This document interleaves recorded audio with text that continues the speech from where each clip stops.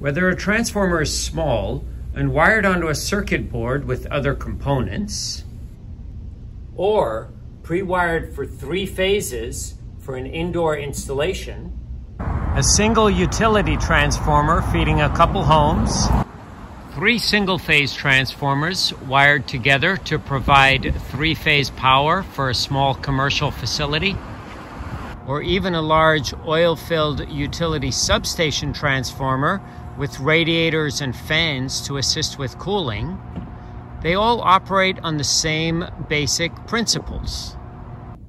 What I have here is a schematic of a simple single-phase transformer. There's a symbol for single phase. And what that basically means is I have a wire coming in from the source, wraps around the core, of course, and then a return path.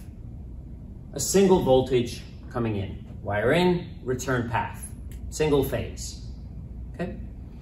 The other values I wrote in the middle are values that represent the whole transformer. So it's a single phase transformer.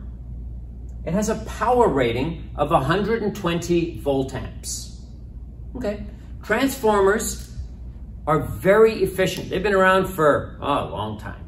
And we consider the power that goes into a transformer is the same as the power going out for our calculations. There are losses in the transformer, and that's partially why the transformer gets warm, right? Heat doesn't come for free. And if you touch a transformer, generally it's warmer than the ambient air.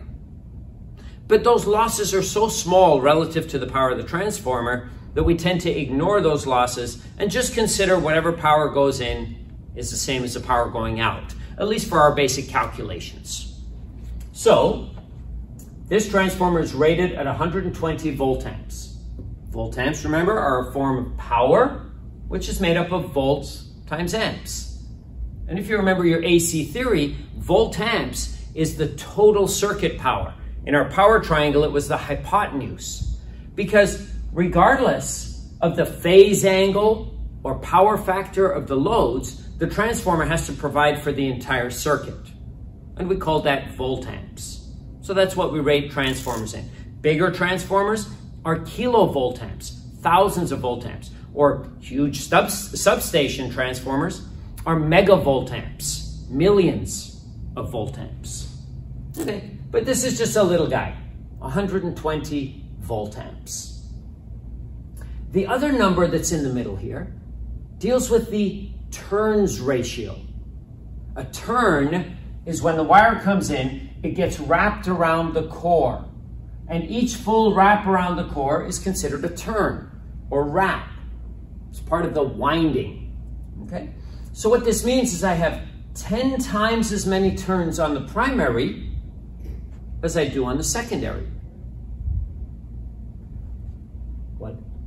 What use is that to me?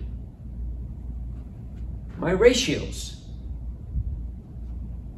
The number of turns on the primary compared to the number of turns on the secondary is directly proportional to the voltage on the primary compared to the voltage on the secondary.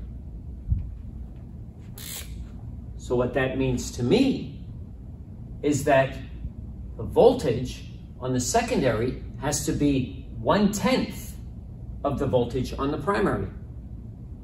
Another way to look at it is to consider volts per turns. So in my mind, it's not exactly how they build transformers, but it helps with figuring out the calculations. In my mind, I often think of a transformer, the primary in this case, having as many turns as the voltage. So I imagine that it has 120 turns. And the secondary has 1/10 as many. For every 10 here, it has 1 turn. That just helps me figure out how the voltage works. 120 turns to 12 turns. 120 to 12 has to be directly proportional with 120 to 12.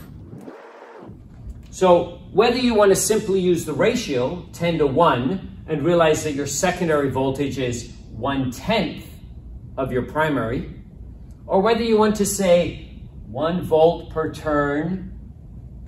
There's 1/10 as many turns. 1 volt per turn adds up to 12 volts. Either way, whichever way helps you think through the calculation process. So then we've got to get to amperage. Okay. So if my power is 120 volt amps here, and I have 120 volts, how do I figure my current? Well, I simply divide both sides by the voltage. It cancels out on the one side, and I'm left with volt amps over volts gives me current. So let's do that for the primary. 1 amp. That's all the current I can run through with this power rating. If I run more current through the primary, I'm going to exceed the power rating.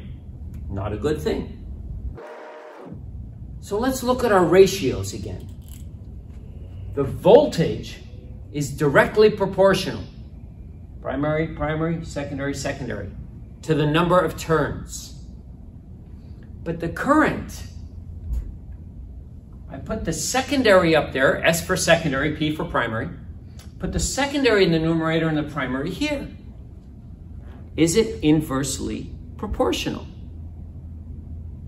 Well, let's do the math and see. On the secondary, I still have 120 volt amps. I told you the power coming in, we consider equal to the power going out. If I do my division, 120 divided by 12, 10 amps. Indeed. The current is therefore inversely proportional. And that makes sense. What we've seen on transformers in the field is that higher voltage, lower amps, smaller wire. I drop down to a lower voltage, and I often get bigger wire to carry more current. So this is how we do our basic calculations. I can be given any variety of values. If I'm given volt amps and volts, I can figure current. If I'm given current and volts, I can figure the power. If I'm given primary voltage and secondary voltage, could you figure out the turns ratio? Sure could. 120 divided by 12. It would be 10 to 1. So this is the basics of how we work. We're going to build on this a little bit, but when we're dealing with single-phase transformers, this is pretty much it. The ratios and the power.